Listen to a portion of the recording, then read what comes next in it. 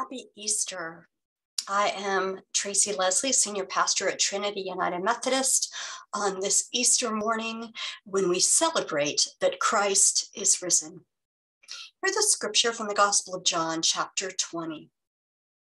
Early on the first day of the week, while it was still dark, Mary Magdalene came to the tomb and saw that the stone had been removed from the tomb.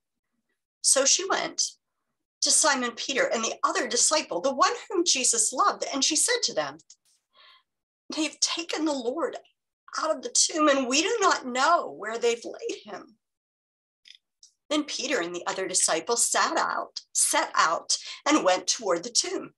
The two were running together, but the other disciple outran Peter and reached the tomb first. He bent down to look in and saw the linen wrappings lying there, but he did not go in. Then Simon Peter came, following him, and went into the tomb. He saw the linen wrappings lying there, and the cloth that had been on Jesus' head, not lying with the linen wrappings, but rolled up in a place by itself. Then the other disciple, who reached the tomb first, also went in, and he saw and believed. For as yet they did not understand the scripture that he must rise from the dead. Then the disciples returned to their homes. But Mary stood weeping outside the tomb. As she wept, she bent over to look into the tomb, and she saw two angels in white sitting where the body of Jesus had been lying, one at the head and the other at the feet. They said to her, "Woman, why are you weeping?" She said to them, "They've taken away my Lord, and I don't know where they've laid him."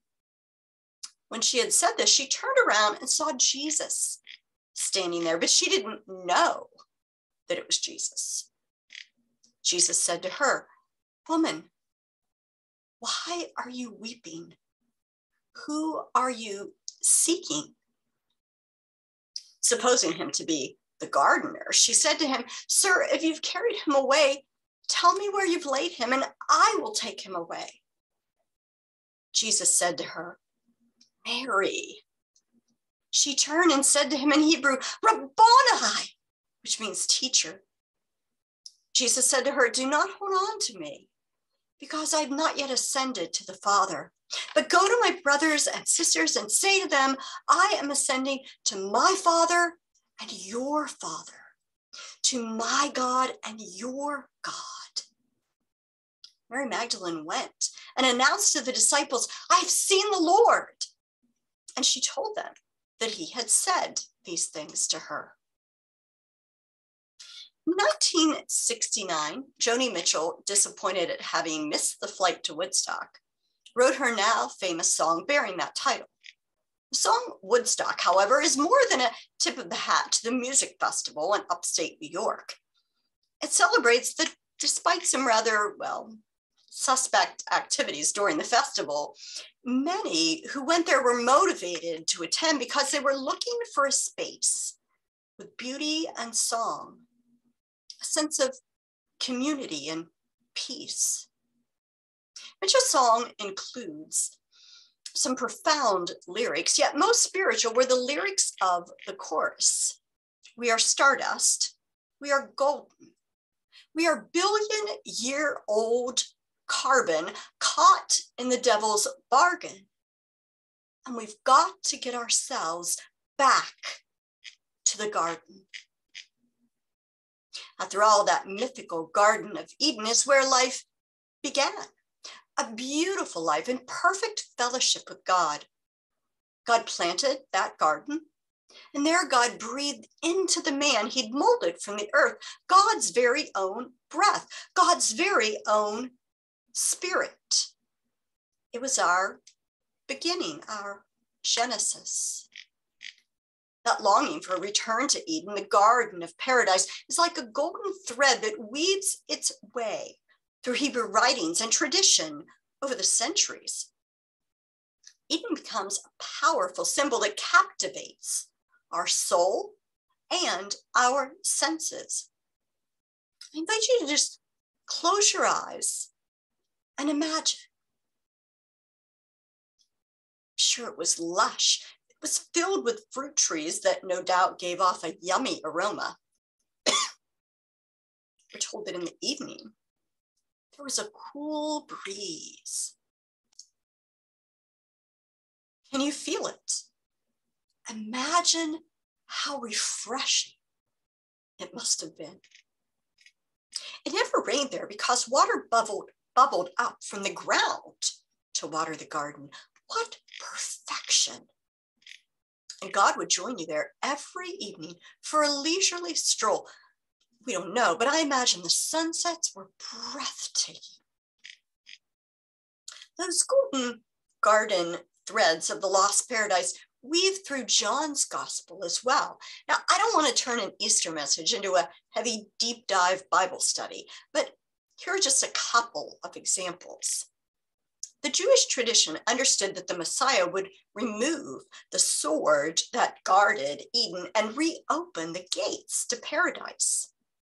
And in John chapter 4, Jesus reveals himself as the Messiah to the Samaritan woman at the well. That's one example. Here's another. Symbols of Eden decorated the Jewish temple walls in Jerusalem, the place where God was thought to dwell, to live. And in John's gospel, Jesus's first public act of ministry is the cleansing of the temple, through which he communicates that he is now the dwelling place of God, the dwelling place of God's presence here on earth. There's more, but I'll stop there. And so John's gospel prepares us to discover in Jesus the one who will get us back to the garden, back to that place where we can walk with God and talk with God, and God will reassure us that we are his own. Now, the final verses of John 19, the chapter describing Jesus' death on Good Friday, they tell us that after Jesus died, the Pharisee Nicodemus comes and seeks permission of Pilate to take possession of Jesus' corpse. The gospel narrator tells us, now there was a garden in the place where Jesus was crucified, and in the garden there was a new tomb in which no one had ever been laid. And so, because it was the Jewish day of preparation and the tomb was nearby, they laid Jesus there. So the setting of that first Easter morning, my friends, is a garden. I mean, yes, it had a tomb in it, but it's not described as a cemetery. It's described as a garden. It's explaining why Mary initially mistakes Jesus for the gardener. But this resurrection story is more than simply a return to the garden. It's a new beginning to life, a genesis. Not surprising, since both the Hebrew Bible, those opening pages of the Old Testament, and the Gospel of John, both of them open by announcing Genesis. They commence in the beginning. Easter morning is a new beginning made possible because of Jesus. We know that first beginning in the garden didn't end so well. It was a place of beauty, fellowship, and peace. Who could have wanted anything more? The only thing asked of that first man and woman is that they trust God. For in fact, had they trusted, they would have found it easy to obey God's one rule of not partaking of the tree of the knowledge of good and evil. But their trust in God was easily undermined. It didn't take much effort on the part of the serpent. And then we read that the man and woman, I'm reading now from chapter 3, heard the sound of the Lord God walking in the garden at the time of the evening breeze. And the man and his wife hid themselves from the presence of the Lord God among the trees of the garden. But the Lord God called to the man and said to him, "Where are you?" He said, "I heard the sound of you in the garden, and I was afraid because I was naked, and I hid myself." God said, "Who told you that you were naked? Have you eaten from the tree of which I commanded you not to eat? The man said, the woman whom you gave to be with me, she gave me the fruit from the tree and I ate. Then the Lord God said to the woman, what is this that you've done? How sad. Refreshing walks in the evening breeze have now turned into a game of hide and seek. God is seeking, but the man and the woman are hiding. No longer walking and talking with God, but fearfully hiding from the one who so lovingly planted them in paradise. Before this time, it seems that God would come into the garden each evening and walk with the man and woman. What a way to live, right? Strolling each evening through the garden of paradise with God. And he walks with me, and he talks with me, and he tells me I am his own. What more incredible experience could there have been? But they blew it. And they were cast out of the garden, leaving generations of people to ask how they might get themselves back to the garden, striving to find that place of beauty and peace and fellowship with God. We've got to get ourselves back to the garden, for we are more than elements, more than carbon or stardust. We are God's children, yearning deep within our souls to be in intimate fellowship with God, to experience paradise once again. Then Jesus comes, the one who was there in the beginning, the Genesis. John's gospel tells us Jesus lives and dies and rises from the dead, and it is a new day, a second Genesis, a fresh beginning. On that first Easter morning, Mary enters the garden not to avoid Jesus, as that first man and woman did, but seeking him.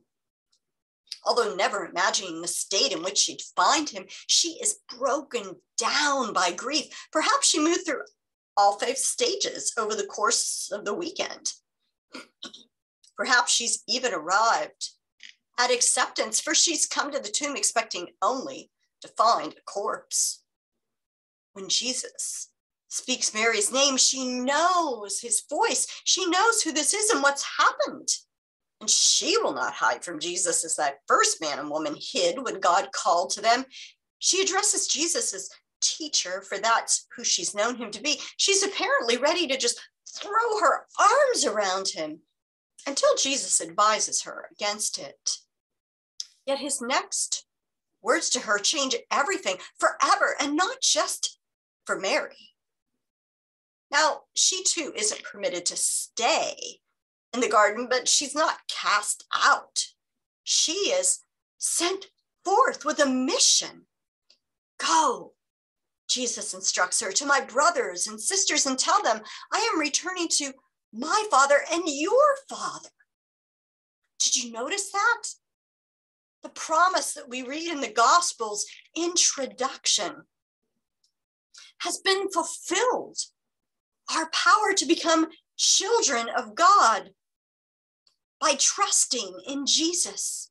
By trusting in Jesus, Mary, the gospel disciples, and all of us across the centuries since, all of us who trust in Jesus have become children of God. 395 artists have covered Mitchell's Woodstock. Clearly, a lot of people believe we've got to get ourselves back to the garden, but here's the truth. We can't get there on our own. We can't do it by ourselves. In fact, we can't do it at all. But that's okay. Because on that first Easter morning so long ago, Jesus did it for us. We need no longer frantically strive to find that place of beauty and peace and fellowship with God. Jesus is that place. Through his resurrection and the gift of his Spirit, we can now walk and talk with God every day, and we can hear his voice reassuring us that we are his own. Can you imagine that garden? A place of beauty and peace and intimate fellowship with God. Well, there's really no need to imagine it. You don't need to get back there. Jesus has brought it to you. Amen.